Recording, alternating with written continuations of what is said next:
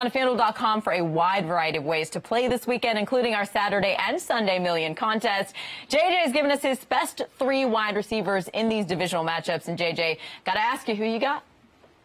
Yeah, my number 3 wide receiver this week, Davante Adams. It's really hard to not like Davante Adams, just given how he's force-fed in that offense. And he was really force-fed down the stretch. Over the final 3 games of the season, he averaged over 100 yards per game and a 36.5% target share, which is absolutely absurd. So I love Davante Adams in this matchup. My number 2 is Deebo Samuel. He's only $6,100. He averaged about a 19% target share over the second half of the season. That's a really strong number. And he's gotten some juice in the run game recently, too. The 49ers have given Deebo Samuel 9 rushes over his last 5 games, and he's added almost 5 fantasy points per game via the ground over this time. So I like Deebo Samuel. My number 1 play, though, this week, Tyreek Hill. We saw him go off against Houston the last time Kansas City played them. He had 5 catches for 80 yards and 2 touchdowns. We know he's a deep ball threat, and Houston's allowed the 4th highest average depth of target this season. So I like Tyreek Hill to have a great game against Houston.